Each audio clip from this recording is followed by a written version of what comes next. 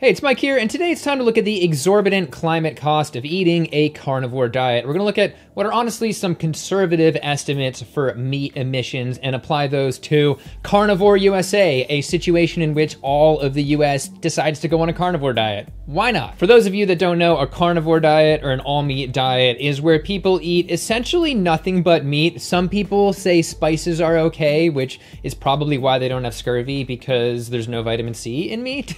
There's a small corner of the US of social media that thinks that this is the optimal way of eating, and I really hope that they care about the earth, that they care about the climate, and that they watch this video. We'll see. And what spurred the series of events that led to this video was a couple of you sent me this little piece of anti-vegan carnivore propaganda highlighting how low livestock emissions are in the US, that they're just 3%, a figure I've seen before on like beef.com and other places, which is a wild contrast to the FAO's, 14.5 to 18% emissions range. And I'll do a whole video on that. That is coming up.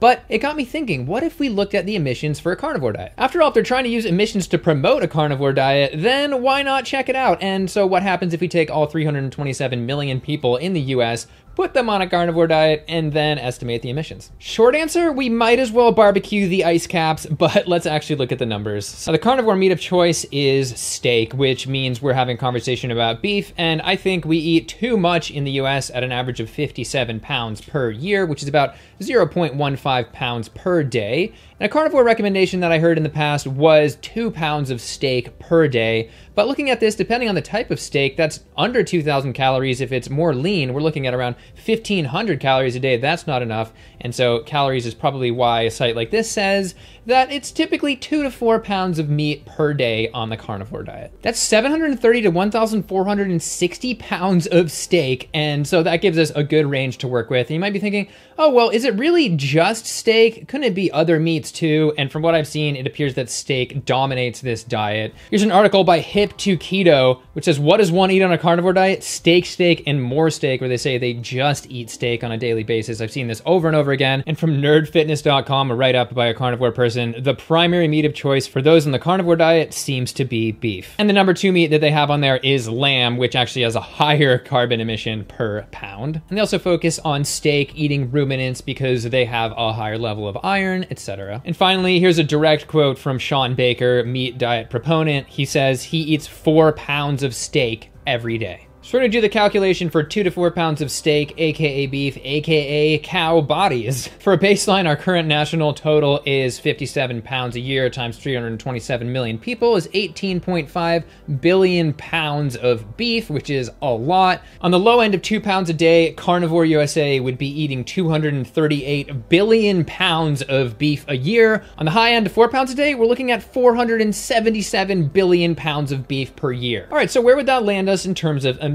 Well, to get a baseline looking at our current US emissions, we are right in at around 6,400 million metric tons of CO2 equivalent per year. So that's the number we're going to be working with. And then looking at beef from this environmental working group chart, beef is about 27 kilograms of CO2 equivalent per kilogram of beef. Now, where do they get that? They actually link a detailed report as to how they came to that figure. And I want to mention, I'm going with a more conservative number here. If I went to, say, the FAO's number from this paper, which is 68 kilograms per kilogram, it would be way higher. That's over twice as much. I chose this middle of the road figure so it wouldn't be immediately dismissed by anybody that was displeased, aka on a carnivore diet. So the environmental working group's 27 kilograms it is. And of course, since we're working in pounds per day, we can just translate that to 27 pounds of CO2 equivalent per pound of beef, because it's just unit per unit. So of course I made a spreadsheet for this, and I will link it below. It will be viewable, but not editable. There's the 2 pound and the 4 pound carnivore diet. That gives us that range. And the result is an exorbitant amount of pounds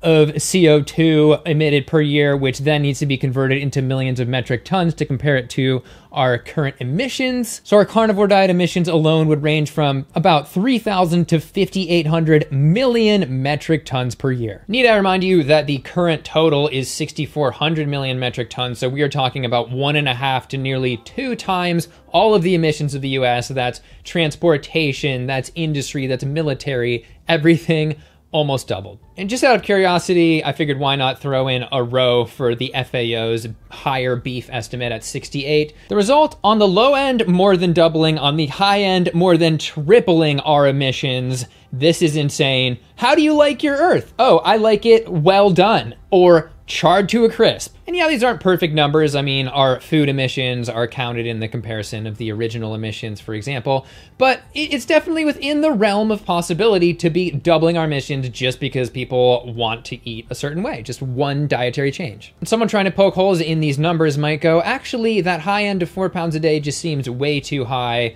But the reality is no, and that's for two reasons. First of all is food waste. From the USDA, we waste about 30 to 40% of the food that we have. So even if people are averaging 3 pounds a day, they will actually be using 4 pounds of steak per day. Finally, remember, this is the US we're talking about. We have a tendency to overconsume, and estimates on this vary, but some credible ones go as high as 3,600 calories per day on average. That's 5 pounds of sirloin steak. So with food waste and our tendency to overconsume, 4 pounds is really not that crazy. But looking at the US, we are already one of the highest emitters in the world. So this would be a completely unacceptable dietary shift. And if your diet is not scalable upward into the whole population, then you should definitely be reconsidering it. And of course, a vegan diet, by contrast, emits way less than any other diet that's generally studied. I mean, looking to the recent UN report, it had the lowest carbon emissions, the most CO2 savings out of any diet they looked at. And I want to keep this video short, but it becomes even more of a joke when you consider land use. We're already using about half of our lower 48 land in the US to graze and feed livestock, so emissions are just one way that this would be a totally unacceptable dietary shift. So if you care about the planet, if you have a single environmentalist bone in your body, please do not adopt a carnivore diet. And I haven't even touched on how cows are highly sentient, amazing creatures, or how we have basically no studies on this diet and health, long-term health, disease rates, etc. It's all anecdote. All right, stay tuned for my upcoming video examining that 3% figure for livestock in terms of US emissions. And feel free to let me know down below what you think about all this. You think we should go on a carnivore diet and just let the world burn? Yep. Or do you have another point of view? All right, as usual, feel free to like the video, subscribe, hit the notification bell, and I'll see you in the next one. Thanks for watching.